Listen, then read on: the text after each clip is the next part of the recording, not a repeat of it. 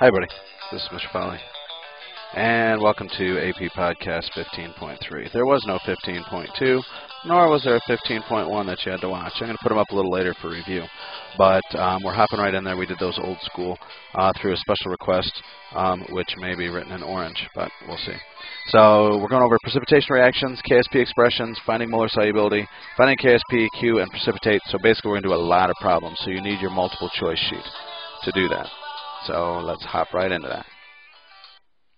Solubility equilibrium. Everything is a little bit soluble. If the KSP is 1 times 10 to the negative 32, that still means that a little bit is soluble.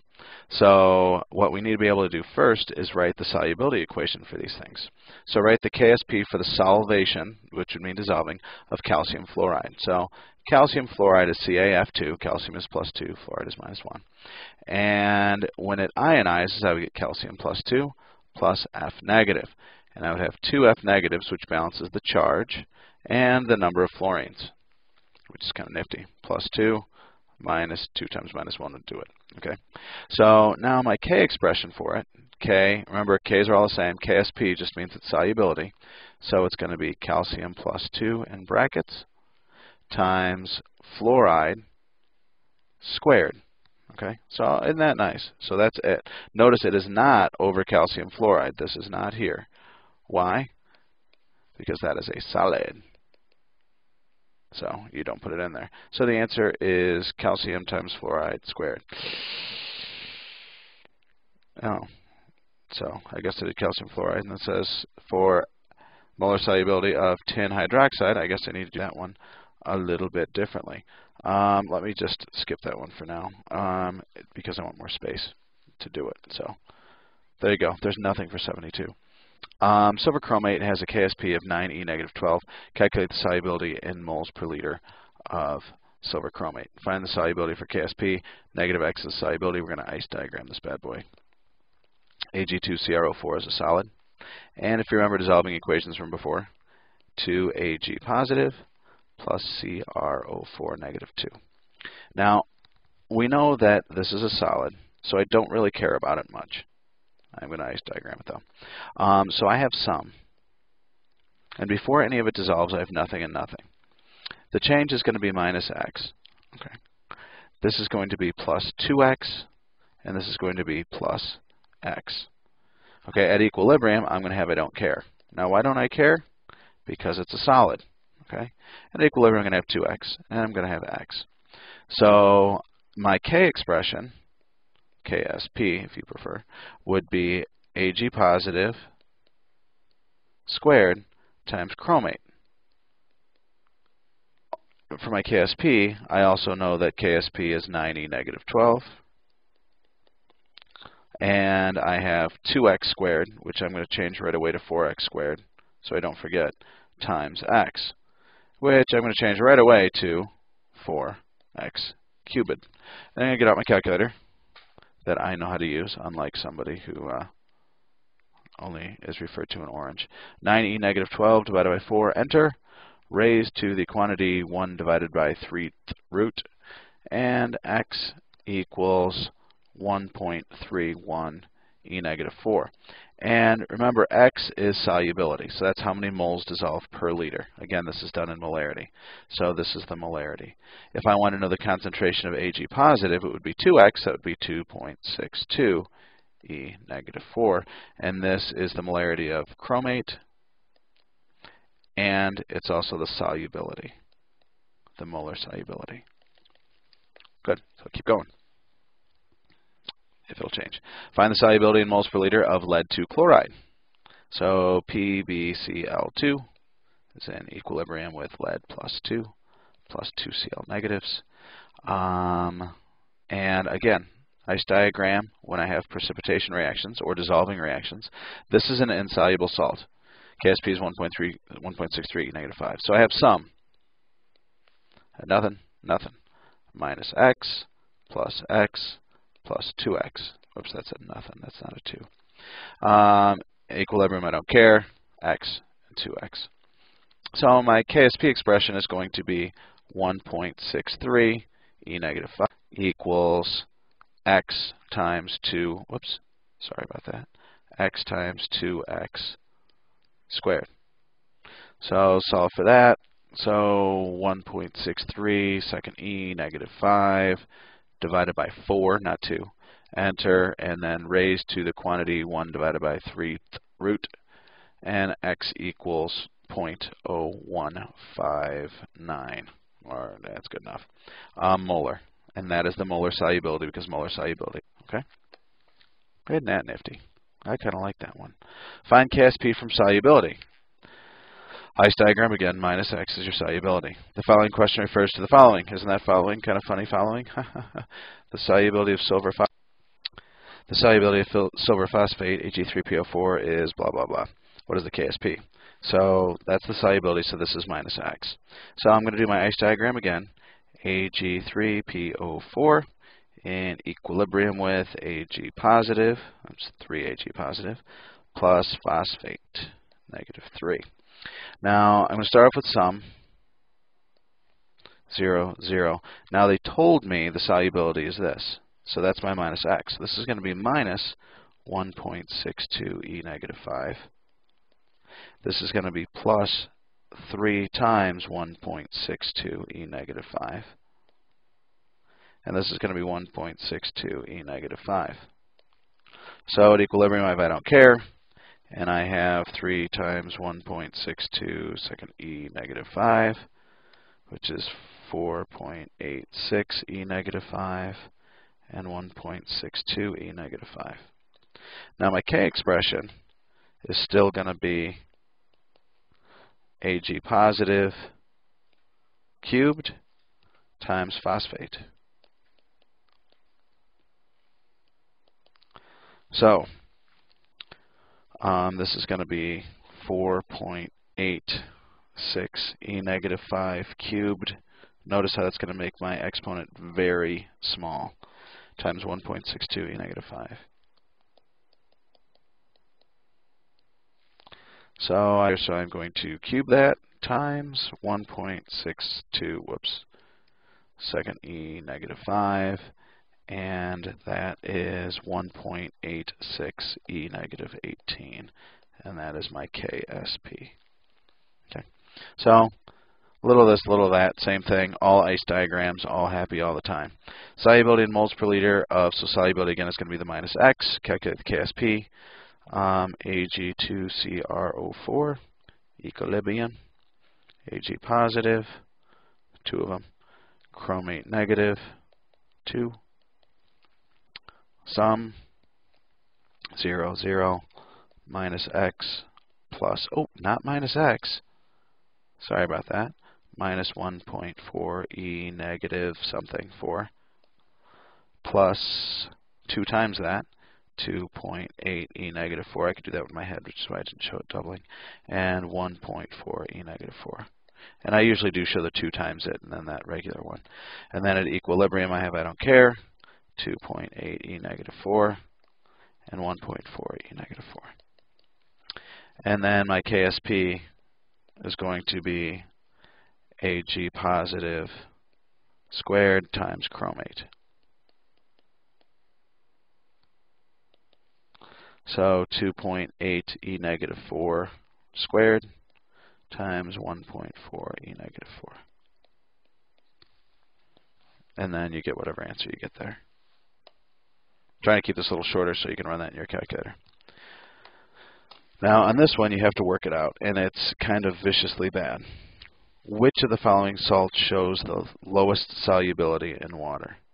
Okay, so solubility, remember, is minus x. Okay, so look at that. Woo, doggies. That is a negative 49. Oh, look at that. A negative 72, negative 54, negative 12, negative 13. So let's take a gander at them. Okay, so for silver sulfide, excuse me, Ag2S,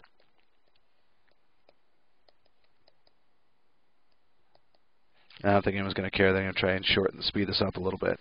Okay, so this is going to be at, I'm going to hop all the way down to the end part. And this is going to be an I don't care about it. And this is going to be a plus 2x. and this is going to be an X. So KSP is going to be 1.6 E negative 49 equals 2X squared times X. X equals 1.6 second E negative 49 divided by 4 raised to the quantity 1 divided by 3, and I have 3.42 E negative 17. Okay, and this was Ag2S. If I were to do Bi2S3, and I would have 2 Bi plus 3s plus 3 S negative 2s.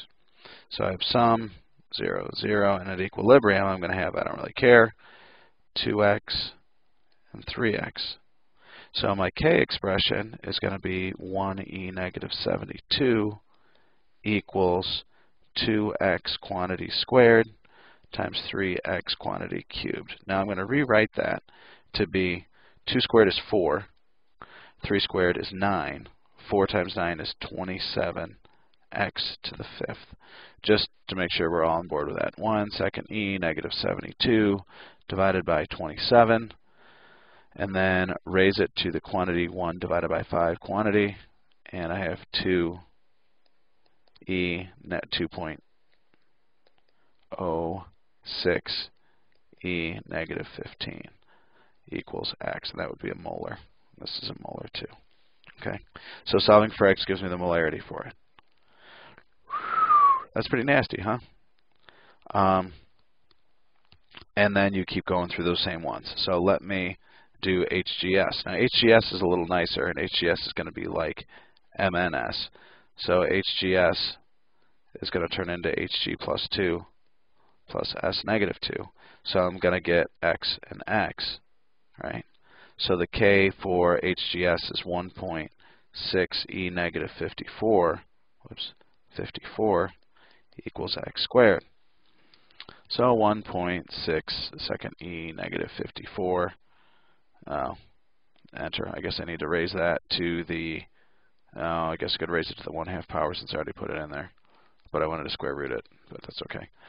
And X equals 1.26 E negative 27. So the lowest solubility in water is going to be the one that has the biggest negative exponent. MNS is very much the same, right? So it would also be, because I would get one of each, it would give me X squared. So let's see if I can go back to blue. 2.3 E negative 13 equals X squared. X equals, I know it'll be bigger than negative 27, but I wanted to square root that. Oh well. Second root, second answer now, and it is 4.80 E negative 5. So then that's the answer to this one. And then the last one I just hope isn't the right one. But it would be very much like this guy, right? Do you see how this would have a coefficient of a 2 and a 3? So I'm going to have 2x squared and x. So let's see if I can put it over here. So 8.9 E negative 12 equals 4x cubed, which is just like that guy, because that has the same setup. So 8.9 second E negative 12 divided by 4, enter, raised to the quantity 1 divided by 3, enter, and it's 1.30 E negative 4. So the lowest solubility is the one that has the biggest number, which is the mercury one. Yay. Precipitation. It's an ion, and sometimes it would change slides now. Okay, if Q is greater than K, you get a precipitate. Q is products over reactants, just like before. So this is another equilibrium expression. If P is too big, if products is too big, it'll shift to the reactants, so it'll make solid reactants. Remember, I always have a solid yields positive plus negative ions, right? So if it's an equilibrium reaction, if I have too many of these, it'll shift to the left and precipitate. So let's do one. KSP of aluminum hydroxide is blah. At what pH will a 0.8 molar aluminum solution begin to show signs of precipitation? By the way, precipitation begins, for all intents and purposes, at KSP. All right. So aluminum hydroxide is AlOH taken thrice. It's in equilibrium with aluminum plus 3 hydroxides. So we want to know at what pH this will happen. So 0.8 molar aluminum plus 3. So what we have is my KSP expression is aluminum plus 3 times hydroxide ion squared. Cubed. So my aluminum ion concentration is 0.8. My KSP is 2e negative 32. And then I'm looking for x, which is cubed. So x equals 2 second comma negative 32 divided by 0.8. Enter, raised to the quantity 1 divided by 3 quantity. And I have 2.92 e negative 11, which is hydroxide. So at what pH? Well, if I negative log 2.92 e negative 11, I get negative log, second answer, 10.53, which is POH. So minus 14 and ignore the negative sign. So pH is 3.47. Yay. Last problem. Woohoo! Oh, does that look hard? KSP for barium fluoride is blah. When 10 milliliters of 0.01 molar NaF is mixed with 10 milliliters 0.01 barium nitrate, will a precipitate form?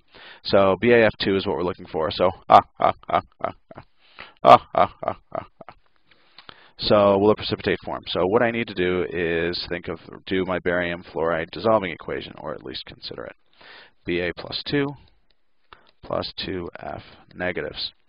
10 milliliters of 0.01 molar and 10 milliliters of 0.01 molar. Notice how I'm diluting them.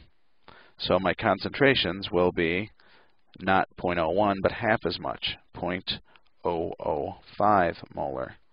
0.005 molar. See how this goes from 10 milliliters to 20 milliliters, which will cut my concentration in half. So my KSP, my K expression, is barium plus 2 times fluoride. That plus, I meant times. So my KSP value is 2.4 e negative 5. Oh, no, I don't. I want to find Q.